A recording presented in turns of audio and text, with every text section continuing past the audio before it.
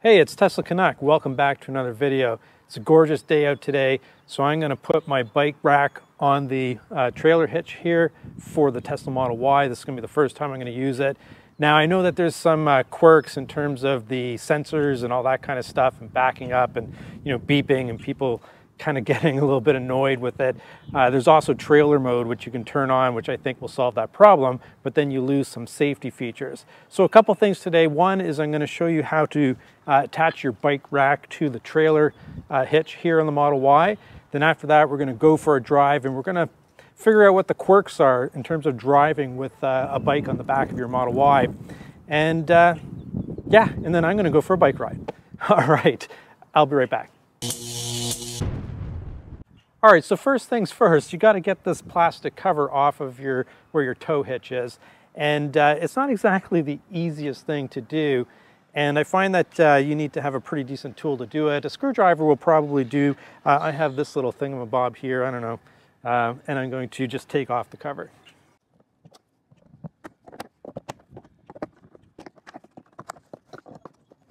There we go. Like I said, it's not super easy.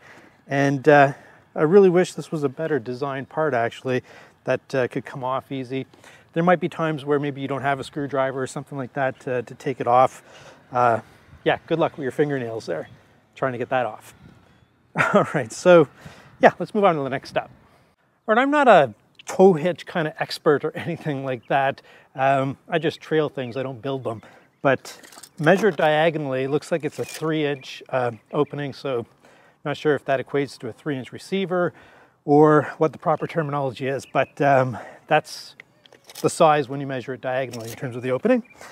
And this bike rack here, you can use any bike rack. This one is off of Amazon. I'll throw a link in the description. You can go check them out yourselves. I'll throw a link for a bunch of them. There isn't one in particular that I recommend, and this isn't a sponsored video. So, all right, so the one that I have has an attachment because it looks like it's a 1 1/4 inch here, and has an attachment to have it fit these 3-inch receivers. So let's go and put this in.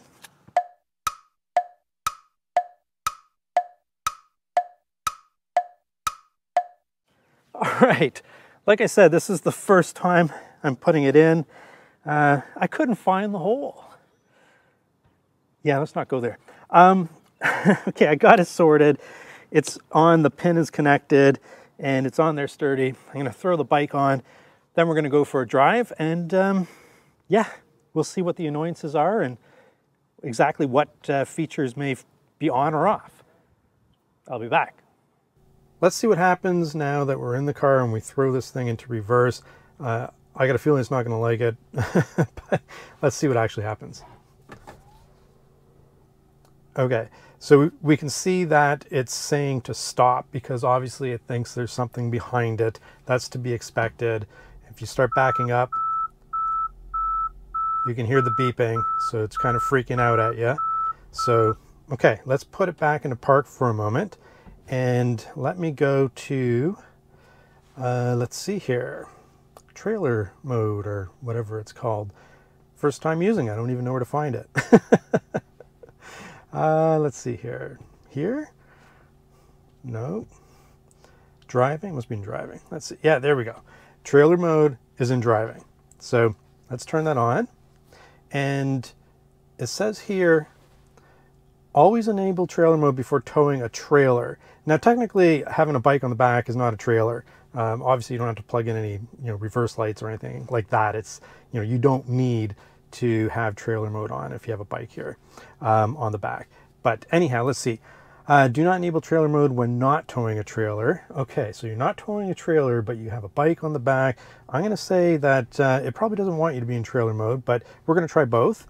And I did look at the owner's manual, and it was equally clear as mud. So we're just going to take it for a drive, and we're going to try the different modes, and we're going to see what the car does. All right, we're going to start the drive in trailer mode. You see a little red icon here in the bottom left-hand corner of a trailer, and let's just get started.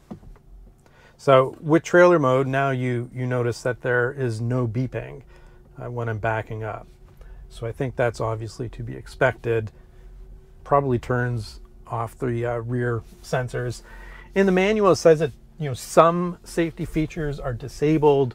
It's not really clear about which ones. I believe in trailer mode, auto lane change, auto steer, those things may not work, but we're going to find out. And then we're going to switch out of trailer mode and do a similar loop, and we'll see what happens. All right, so let's throw this thing into Autopilot. And auto steer temporarily not available. So as I suspected, it just in trailer mode, you're just not going to get those features. You do have cruise control, and I would venture to say that it's traffic aware cruise control. There's nothing obviously strapped to the front of the car, so all those sensors are fine. So looks like we have our traffic aware cruise control, but we do not have any autopilot whatsoever in trailer mode. I think that's pretty definitive. So what I'm going to do is I'm just going to find a place to pull over, and we will start the next part of our test. All right, so let's take it out of the trailer mode. So now we've got it turned off, and let's see what features are available to us.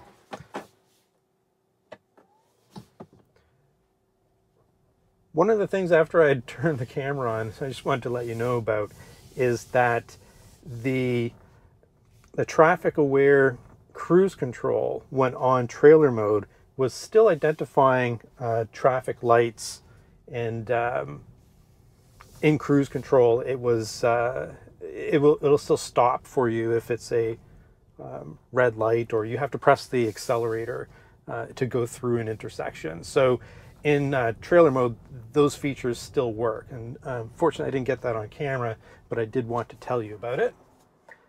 And now trailer mode is off.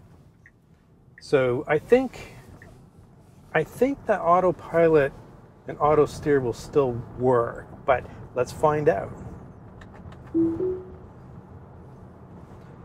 So yeah, it's definitely still working. But this is funky. I've not seen this before. So see, okay, stopping for traffic control is working. But you can see here this funky graphic here. So this to me says that the Tesla is saying that it can't identify things with its rear sensors and rear camera. So I think yeah, you're going to have your autopilot. You're going to have your auto steer. You're probably going to have navigate on autopilot and stuff like that as well if the autopilot is working. So it's just mainly annoyance when you're backing up if you're not on trailer mode and you have a bike on the back. So that's not too big of a deal. I'm not surprised that the auto steer and whatnot still works even with rear sensors blocked, because back in the day, you remember AP1, which was actually Mobileye, and it only had a single camera, and I don't believe that there was a camera in the back that Mobileye was relying on, or that type of thing. So it's capable of driving, obviously, with just the front sensors and front camera on autopilot. So that's pretty cool. All right, so now you know how things work, and hopefully this video was helpful. As always, please hit that subscribe button. It really does help, and I really appreciate you spending your time with me. Tesla Canuck, over and out.